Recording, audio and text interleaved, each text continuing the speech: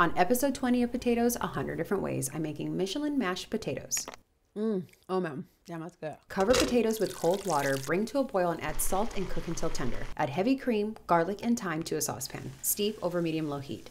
Then prep the butter. For these potatoes, I'm using 1 pound of butter to 2 pounds of potatoes. Pass the potatoes through a ricer, then stir with a wooden spoon over medium heat until steam starts to rise. Add 1/4 of the butter at a time to the potatoes, stirring until melted, then repeat. Whisk in the cream, then season generously with salt. Pass the potatoes through a sieve and into a serving dish. Smooth the top and garnish with more butter, why not, and finish with chives. If you bring this to your holiday gathering, you win. You take the cake. It's like an 8.5, 9. But what if I wanted gravy? Nah, it's 8.5.